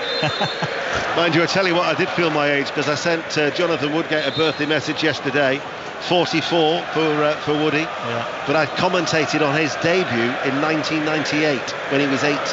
I bet he feels 54 now. I feel 64 working with Glenn. 58 minutes played and Chelsea are leading by 4-0. Sterling on that far side, ball clattered away by Vandenberg. It breaks towards Caicedo. They've got a freedom, it would seem, of Chelsea now as Disasi out towards Madueke. Madueke cuts in off this right touchline to the edge of the area. Palmer looking for a little touch. It bounces off the body of Crooks and is gathered in by Glover. One player for me, Chelsea tonight, is Enzo. I think he's been absolutely exceptional. I think he's benefited from probably Gallagher not being in the team and just being allowed to get forward a little bit more often. Obviously there's not that threat in behind as much as you would get a Premier League opposition, but I think he's looked the real deal tonight, Enzo. Do you think as well that I'm thinking of Rodgers and Hackney, who's been talked about of a potential player moving to the Premier League. For those individuals or for other individuals, it's a chance still to try and stake a claim. Yeah, because there's always eyes watching, isn't there? Yeah. There's always eyes watching, and they'll be thinking, they don't just watch you when you're winning games, it's when you're losing games. What's your temperament like? Does he throw his hands in the air now the 4-0 down? Yeah, 100%. I mean, if one of them two lads gets a goal, they can walk in and say, I've done my job. That's a striker's comment, isn't it? Isn't it? Ball cleared by Petrovic, who's he just had that one shot to save in the first half from Rodgers. But to their credit, the Middlesbrough fans are still making noise away towards our left-hand side as we have half an hour remaining. Here is Palmer. Disasi short of the halfway line, and now with Colwill, but any jeopardy in the game disappeared really when Disasi got that third goal after 36 minutes, and they were 2-1 down overall in the tie. They still had hope, but it was soon extinguished, and it has certainly disappeared since. Rodgers though for Middlesbrough. Now to Hackney.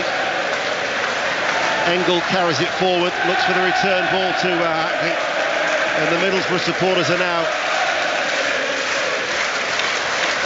being outsung by the Chelsea fans, who are getting to their feet around us, safe in the knowledge that they can start booking their tickets for the 25th of February for either Liverpool or Fulham. Could have a West London derby of a League Cup final, or a repeat of Chelsea-Liverpool from just a few years ago. What was that? Was that 2019? It was actually a really good final. It went to penalties from memory. Out it goes for a throw on the far side. Middlesbrough with a throw on the right-hand side. Howson. And of course, for the Todd Burley project as well, it would be a first final since he spent £4.25 billion in purchasing the club and another £1 billion on players and acquisitions since. as Rodgers tries to slide a ball through to Dyke Steele in that inside right channel of the area. 62 minutes played. Dale Fry with a clearance, went down clutching his hamstring. He's back to his feet but hobbling a little bit, and that's the other thing, that Michael Carrick certainly won't want many more injuries. No, definitely not.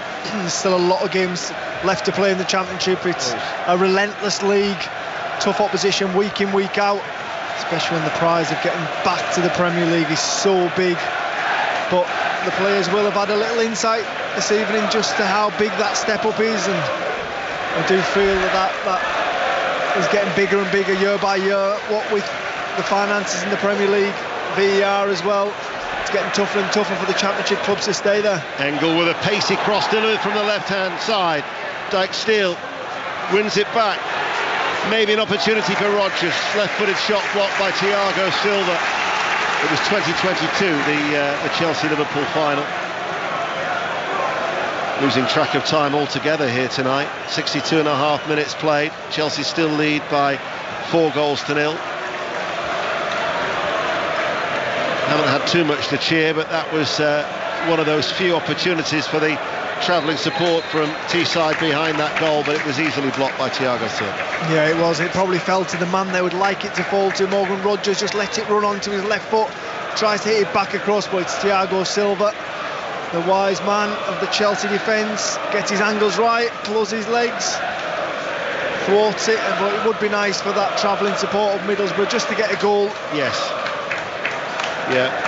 Well, it has been an excellent run to the semi-finals. They've won all 6 of their. It's been a tough run, then, all the way. Yeah, they've won every single match. Bristol City and Queen's Park Rangers are the 2 teams outside of the top flight have only had longer winning runs in the competition. As Vandenberg just shown a yellow card by referee John Brooks. Let's get an update from Bolton.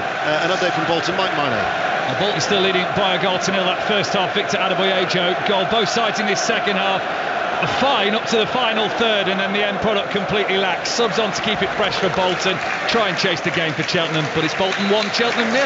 And news of a chance at Reading Sahel side. Yeah, still Reading 1, Derby 0. 64 minutes played, but Derby have come close through a triple substitution made by their manager Paul Warne. It was Tyrese John Jules, good cross from the left-hand side. He hanged high, 8 yards away, headed just inches wide. Still Reading 1, Derby 0. Couple of changes here for Chelsea. Ben Chilwell making his first start after missing 18 games. Well, he's been out since the end of September. I know he came off the bench against Fulham, but Stewart to get a run out of 65 minutes under his belt, significant. He's played well as well, hasn't he? I think especially the first half he was there, sort of outlet ball, made some great runs, and I think that's a sensible decision in it. Don't take a risk with him. He's played, like I say, 60 odd minutes. He's had a good run out and getting ready for the next one. And so Alfie Gilchrist comes on to replace him. He's a 20-year-old defender who was signed from Queen's Park Rangers youth system at the age of 10. It's just his 6th appearance for Chelsea for Alfie Gilchrist. And Conor Gallagher came on for Broja. So that's the double change that Chelsea have made. Conor Gallagher, whose future still remains. A lot of talk that they're willing to sell him. Yeah, and that goes back to, I suppose, the FFP, homegrown player, so that would go right back into the bankroll for Chelsea. And I suppose when you look at it, what do you want? Would you like to go back in the transfer market, get a recognised centre forward? Or you've got, I suppose they've got to be clever with how they roll, but just those changes, seeing a couple of alterations. Cole Palmer just goes into that 9 role, and then the whole defence is shuffled over one. Levi Colwill to left back, Disasi and Silva centre backs, and Gilchrist right back. Crooks to Dyke Steele. Hackney couldn't get the touch either. Enzo Fernandez. There's a number of Chelsea players who've stood out tonight, but Enzo Fernandez and Cole Palmer would certainly be at the top of such a list. I think it's fair to say Cole Palmer stood out all season. There was a point where he was the only shining light in the team, but now everyone seems to be getting up to pace. They're looking more of a collective or a team, more of an understanding. The relationships have been built. That takes time, and it certainly seems like they're building. Well, I'm sure they'll get much of a sterner test against Aston Villa on Friday night in the FA Cup, but they'll go into it unbeaten in 9 here at the Bridge. 1 loss in 12 home games since late September. They might complain at times about the atmosphere, but they certainly can't complain about the results. As Gilchrist, with his short cropped hair, Madueke midway through the second half here at Stamford Bridge. I think Gilchrist is the one that they expect to step into this first team. I think he's had the seal of approval from club legend John Terry that he could be the next one to break through. Hearts, who were 2-0 down at home to Dundee in the Scottish Premiership, have actually got it back to 2-2 at Tynecastle now. Hearts 2, Dundee 2, and Wimbledon are down to 10 men as they trail 3-1 away at MK Dons in League 2. Tomorrow night, Craven Cottage. Fulham against Liverpool.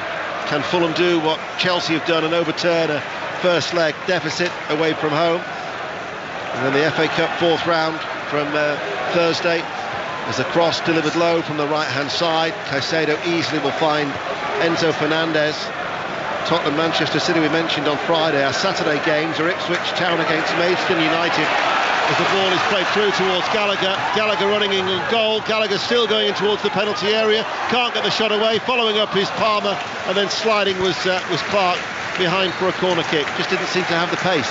No, great third man run. I thought he was going to cut in and take on his left foot, but he just got eased out right further and further.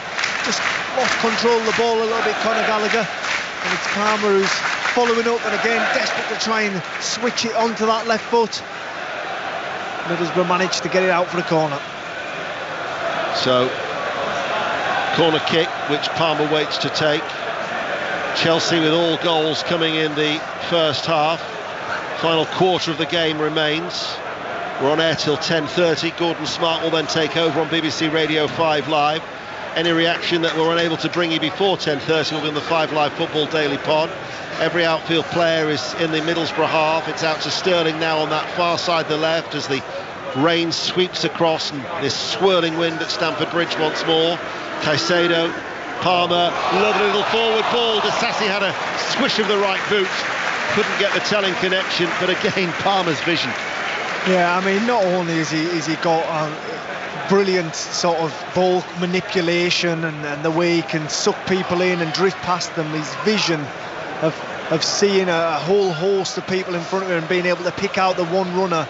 He is exceptional in that 10 role. I really like him there, and like I say, for Chelsea, he has been the one this season for me that has really led the way. For such a young man to be leading the way in this group, I think it speaks volumes of his character, taking that move from Manchester City, taking that leap of faith, coming out of the umbrella of Pep Guardiola and the comfort of winning trophy after trophy and being stood out on his own, making a man of himself and being counted as a Chelsea player. I think he's been absolutely outstanding. Middlesbrough are going to make a change. Johnny Howson's going to be coming off. He's going to be replaced by Lewis O'Brien, and while that change happens and Howson's getting a standing ovation from the Middlesbrough travelling support, did I just see like almost like a nod of appreciation when you were watching Cole Palmer there, Stuart? Yeah, brilliant. Not only that, I think if you look at his off the ball work as well, some of the pressing he does as well for the couple of the goals, even that side of his game is really good. You can see the talent. He's obviously got that, but he's obviously got the other side of the game as well, which Mauricio liked in that pressing game. And I think for his own goal he scored, he took it off someone in the middle of the box. So do you think that's his top player? Do you think that's just an understanding of the game taught to him by Pep? Maybe. I'm fairly surprised to let him go. I think he would have been, obviously Mahrez leaving, I thought his chance would have opened up for him to come, but he's obviously thinking I'm not going to play, and like you said, big decision for him to come to Chelsea, big club, big expectation, but he's just full of confidence, and he's just got that play. He's got a bit of arrogance about him, but in a good way. Class player. You'd certainly have to say that decision was vindicated as well, with 10 goals in 23 appearances, and certainly an extremely strong contender for Gareth Southgate's squad of 23 for the Euros in the summer. Now there's going to be a further change.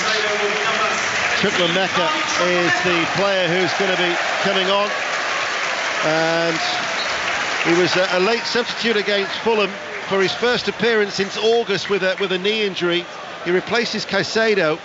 He's another player who's has got a bag of talent, but just has been thwarted by injury this season. Let's get an update from Reading. Sahel Sahi. Yeah, 19 minutes to play here, Ian. It's still Reading 1, Derby 0, but it's a good game this now. Derby are pushing on. They need to get back into this game. If they win, they've still got to score 2 goals, by the way, but if they win, they go top of League One tonight on goal difference. But a lot of work to do for Derby. They're trailing here at Reading by 1-0. Here is Engel. Caught in possession by Chukwuemeka. Madueke on this near side. Chukwuemeka is going to go ahead of him, but Madueke will hold on to the ball. Yesterday was the 97th anniversary of the first live radio commentary, which was Arsenal against Sheffield United back in the day, as Raheem Sterling almost catching Dale Fry out as they try and play from the back. And as a result of that tenacity and that pressing, they get a corner kick. Although 97 years on, we've got 8 commentaries for you on 5 Live and Sports Extra for FA Cup 4th round weekend to look forward to. But this is the League Cup, and I'm not going to necessarily say they're going to get as many goals as commentaries for this weekend, but Chelsea's hunger certainly hasn't been diluted. No, not at all. But I mean, in all fairness, Middlesbrough, they're enticing that press, and when their passing isn't quite up to standard and their confidence has been knocked this evening, you wonder why they're doing it. And Chelsea just keep pressing and keep getting the ball back and creating opportunities. Wimbledon are now down to 9 men as they trail 3-1 at MK Dons. Always difficult, isn't it, a second half when the game's effectively over? Yeah, it is. I think that Michael Carrick will be happy, especially with the scoreline. You don't want it to become a rout, which it could have been. Chelsea did start the second half looking like they wanted more, but they've slowed down, made a lot of changes, lost that sort of, I suppose, that fluidity that they had, especially in the first half. I think the disappointing thing for me with Middlesbrough, out of possession, they've made it a training game, and they've just given Thiago Silva and Levi Colwill the ball and said, do what you wish, without any pressure. And I think that is something that they may look back on and regret slightly. Crooks, Barlasa, Vandenberg. Certainly the injuries that Middlesbrough have had to contend with have limited the options for Michael Carrick, particularly the one that we touched upon in the first half from Isaiah Jones. As Morgan Rogers gives chase and Petrovic easily clears the ball away downfield, and Clark will just let that ball settle. But what positives do you think that Michael Carrick will be able to take out of this, if any, Stuart Downing? Well, I think, like I said, the first half, first 15 minutes were really good. The game plan sort of worked until Chelsea scored. I think second half, you've got to give them credit, they've kept going, haven't they? They've still tried. I think a bit of naivety is still playing out from the back a little bit. They've been caught again. I think they should go a little bit longer just to relieve that pressure from the back lads. But yeah, I think the biggest thing is they've kept going. For such a young team, they haven't gone under, so I think that's a big plus for them. Stuart Downing and Glenn Murray are with us here on BBC Radio 5 Live and BBC Sounds. We've got 15 minutes remaining. Chukwuemeka finds Gallagher. Gallagher on the stretch, lays it out towards Madueke. Chukwuemeka's continued his run into the box. Madueke enters it now right side, finds Chukwuemeka. They combine, back to Madueke, tried to pull it back. There were 2 royal blue shirts running in towards the 6-yard box at that near post. Behind it goes for a corner kick. Good intricate football by Chelsea, just trying to break Middlesbrough down. Last-ditch challenge from Matt Clark. Maurizio Pochettino will also be hoping that it's a case of third time lucky. He lost both finals with Tottenham in the League Cup. And of course the Champions League final in 2019, as the corner is delivered very, very deep, and Raheem Sterling won't retrieve that, and it runs out of play for a throw. Although Chelsea actually were the last team to break the stranglehold of clubs from the Northwest in this competition, and they won it back in 2015. Since then, Manchester City have won it 5 times, Manchester United twice, Liverpool once. Might be that year again, Darren.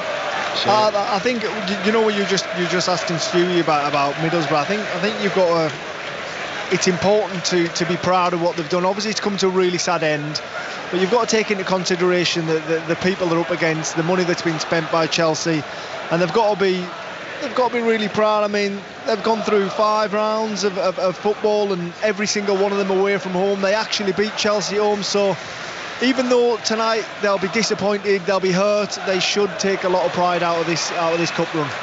And I'm sure that they will, as Gallagher on that far side, the left, with a cutback. First time finish from Cole Palmer. Well, Cole Palmer has been absolutely outstanding, and he's got his second of the night. Such an influential figure as Chelsea are breezing their way to the Carabao Cup final. They lead Middlesbrough by 5-0. And this time Cole Palmer doesn't even celebrate. It's a tap in, a right-footed one. Usually very left foot dominated, the young man, but this time it's fed across by Conor Gallagher, and he just opens that right foot out, plays it to the left hand side of the Middlesbrough goalkeeper, low, hard, uses the pace that's already on the ball, nestles in the back of the net to make it Chelsea 5, Middlesbrough 0. The Royal Blues smoke bomb has been let off on onto the playing surface on that far side of the ground, so there will be a delay to the proceedings. The thing is, Stuart Downing, he just makes it look so easy. Yeah, that's not an easy finish. Did you say it was quite easy, that, Glenn? No, I didn't know. It's a difficult finish, especially on your weaker foot, you know what I mean? Not that he's got a weak foot, I don't think. Yeah, if that was on my right foot, he wouldn't have been in that bottom corner, let me tell you. It was a great finish. 5-0 and 5-1 on aggregate. There is certainly no urgency from the stewards to deal with that smoke bomb that is billowing in the far corner, so we'll go off to Reading and Sahel Sahi. Yeah, we've got 12 minutes to play here, Ian. It's Reading 1, Derby 0. Reading in the bottom 4 of League One, up against Derby, who are third. If they win tonight, Derby will go top of League One on goal difference. It's end-to-end football though, and Reading are very, very dangerous on the counter-attack, and they're leading Derby by 1-0. Incredible fight back by Hearts at Tynecastle. They were 2-0 down to Dundee in the Scottish Premiership, but it's Hearts 3, Dundee 2 now as a latest score, as finally it has been extinguished and play can resume with 10 minutes remaining. So still the Middlesbrough fans, to their credit, are singing away. The red and white scarves being swirled around their heads for those that have remained, as Sterling thought that he'd been fouled. And now the ball is hit long by Barlaser for the run of Rodgers, cut out though by Thiago Silva on that far side, and it will be a Chelsea throw. Yeah, they're not going to let a bad performance and a lot of goals spoil their evening. They're still having fun to the left-hand side of us, swinging their scarves above their head. They're still probably the louder of the two sets of fans. They're good on the Middlesbrough fans. They've had a good journey. It had to come to an end at some point, and unfortunately it's been in this fashion. They were looking to become the first lower league side to eliminate Premier League opposition since Bradford City beat Aston Villa in 2013. And Phil Parkinson's side, who were League Two, you might recall, reached the final, only to lose to the same scoreline that Middlesbrough are losing now to Swansea City at Wembley. But Chelsea, in emphatic style, have booked their place in the final, where they'll take on the winners of either Fulham or Liverpool. And you'll hear that tomorrow on 5 Live and BBC Sounds, as Middlesbrough have given the ball away again. Ball fed through towards Madueke. Madueke in the penalty area, takes the deflection off the legs of Vandenberg, but it was going goal bound anyway. Middlesbrough have been hit for 6, and Chelsea are bound for the first final in the Bowley era. 6-0. And again, it's Middlesbrough, masters of their own downfall, trying to play out from the back, and Chelsea pounce like they have done on so many occasions this evening. And it's Madueke who gets the ball, cuts in his left foot, looks at that far corner, and yes, it is goal bound, but that final touch is from Van der Berg, hits it high into his own goal to make it Chelsea 6, Middlesbrough 0. If you've just walked into Stamford Bridge now and your eyes are just focused on the shed end, and you see the Middlesbrough fans swirling their red and white scarves above their head and the singing, you'd have thought, have Middlesbrough just scored? Yeah. To be fair, I think their win was last week, a couple of weeks ago, one at the Riverside, wasn't it? But it's the Chelsea supporters who are singing Que Sera, Que Sera, because they lead 6-0 with 9 minutes remaining. I love that the Middlesbrough fans haven't let the scoreline spoil their evening. They're swinging their scarves, they're bouncing up and down, and they're still enjoying it. Here is Rodgers. If only they could see a consolation in the time that is left here on 5 Live. But Engel stepping forward on this near side, the left. It's a strong run by Engel, being tracked by Chukwuemeka all the way. But it's nothing is going to deter those Middlesbrough fans, even the scoreline, it would seem. Here is Engel.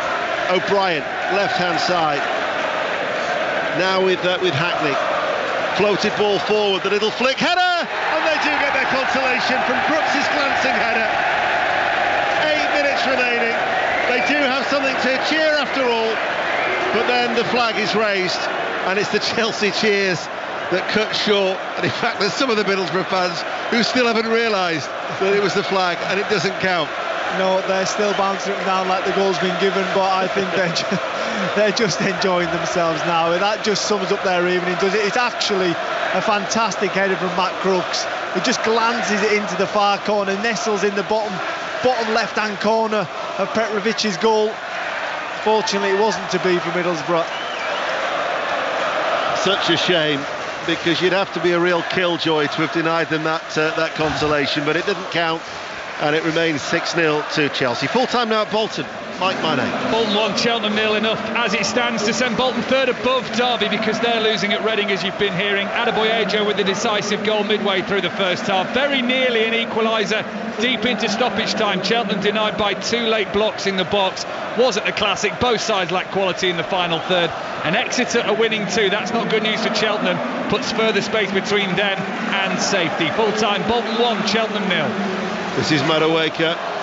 Chukwuemeka on the stretch, couldn't get there. The attempted clearance by Dale Fryers hit his own player, Lewis O'Brien. It's gone behind for a corner kick. And after the 2 goals in the space of 3 minutes have seen Chelsea lead 6-0.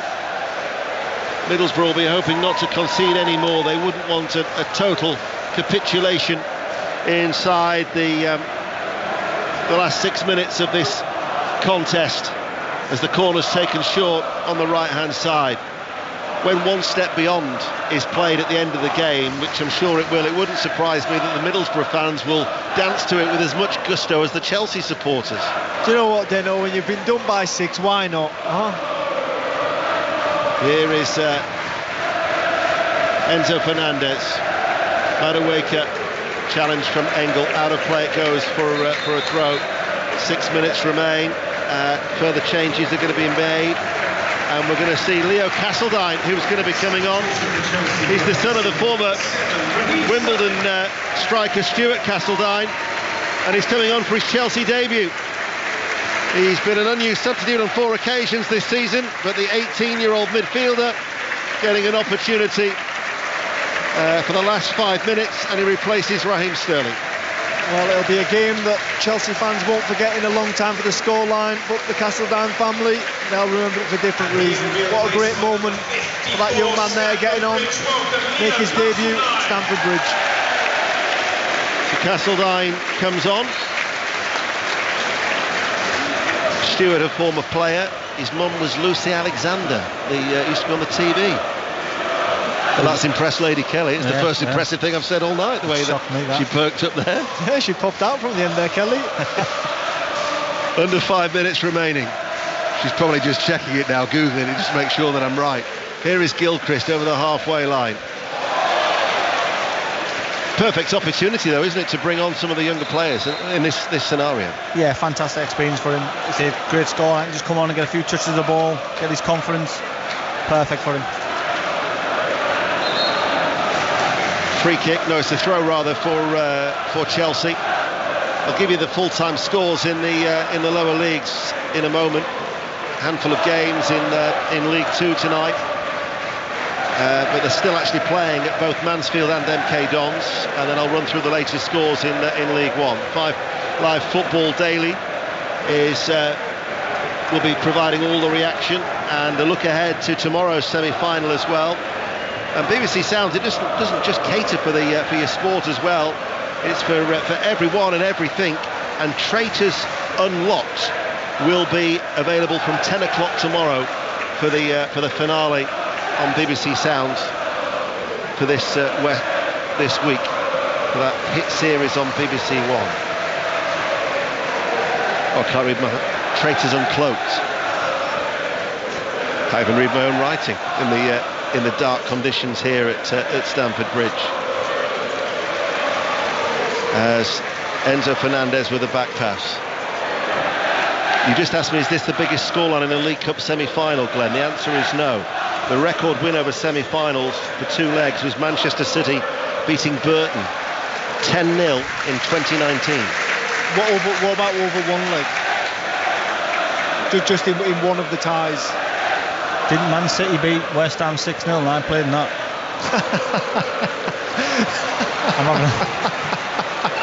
I think it was 8 or 9 in our aggregate. I'm not lying. Here is Rodgers. Check it. Running forward, Rodgers with a shot, fine goal.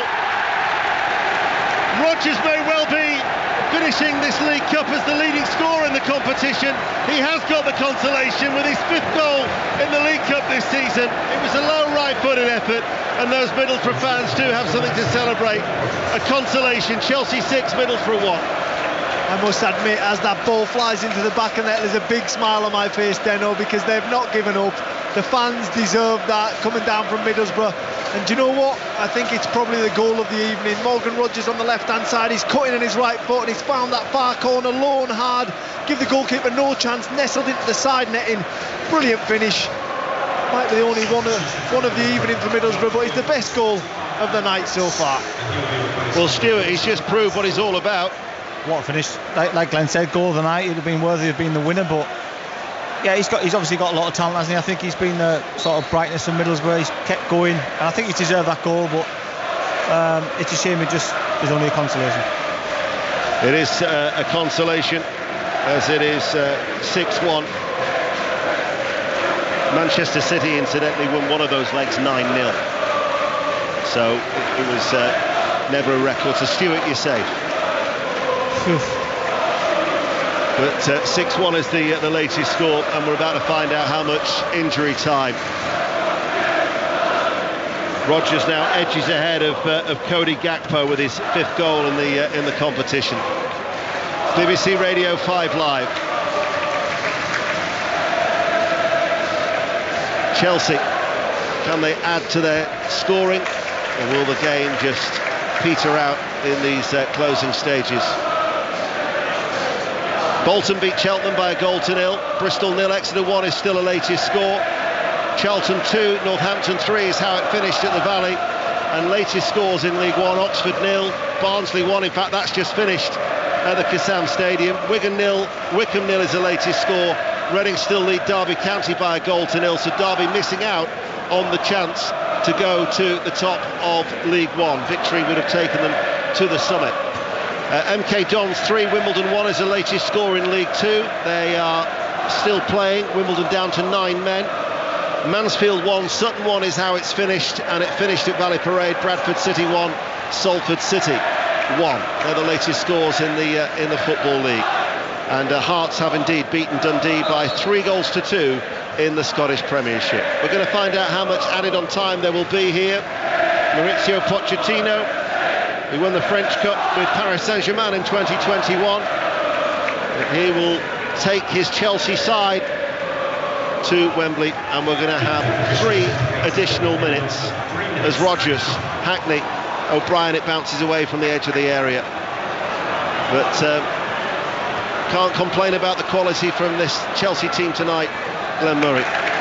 No, not at all. They've been good, they've been professional, they've been clinical. Right from the off, they knew what was at stake. That was a day out at Wembley for their fans, and I think the football club probably needs this after what they've been through for the last 18 months. It's not what they'd want. The expectations higher at this football club, but it's a start in this new era of Chelsea Football Club.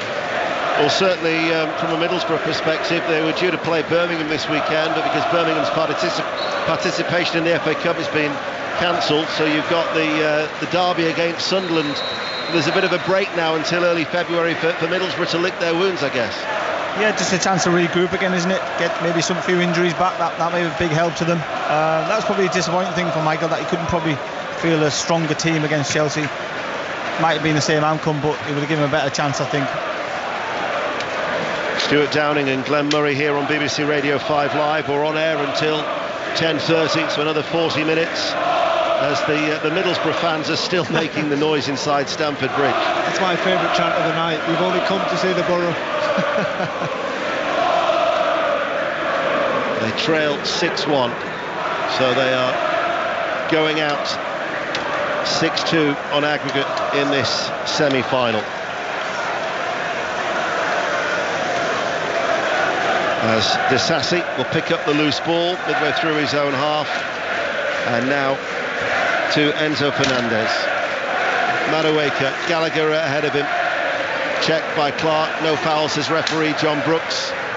Engel will pick it up, looks for Rodgers, making the run in behind Gilchrist again. He gets there, Rodgers still going, holds off and shrugs off the challenge of Gilchrist, keeps the ball, runs it back from the byline, and then Enzo Fernandez is there to help out his Chelsea teammate. And now it's with Castledine, who will scuttle away on that far side to keep the ball in play. Ball rolled inside to Gallagher. But even if you look around Stamford Bridge, I guess there's a degree of the Chelsea supporters have been spoilt in recent years, when you think that under the Roman Abramovich era, 9 trophies in 19 years, but there's still a lot of empty blue seats where the Chelsea fans have been. You know, it's not like they're going to say, all right, we'll celebrate, we're through to the final. They've gone home before the final whistle. You're right, Dano, there's a lot of blue seats, empty seats now in the Chelsea end. But there isn't on our left-hand side in the Middlesbrough end. They're still singing loud and proud. Well, there is the full-time whistle, and Chelsea are convincingly through to the final at Wembley on the 25th of February. They've beaten Middlesbrough 6-1 on the night, 6-2 on aggregate, and as expected, for one step beyond, Middlesbrough supporters are still dancing to that, but it's Chelsea fans who celebrate in the most emphatic of fashions. Kelly. Glenn, Mauricio Pochettino wanted some noise from this Chelsea crowd. It took them a little while to get going, but they've been given a performance and a result here this evening that can give them something to cheer about at last. It feels as though Chelsea may, given their recent Premier League results, given this performance and result here tonight, have turned a corner. Yeah, it does feel like that this evening. I think you've got to take everything into consideration. They were up against a Championship side that sort of, I suppose, gave them possession of the football for large periods of this game. But listen, you can't take anything away from them. It's a major final. They're going to Wembley. This is why they've started this project, spent all this money, brought Mauricio Pochettino back to England. I mean, there's a big picture up on the screen of Wembley, Que Sera on the screen as well, and this is what Chelsea want, the expectation of getting into major finals, bringing silverware back to the football club, and this could, like you say, Kelly, be a turning point for them.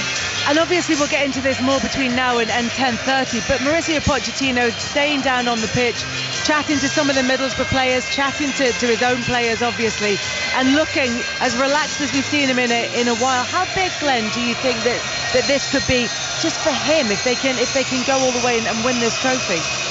Yeah, I think it would be huge for him, and it would set a precedent as his first full year at the football club for him to win a trophy.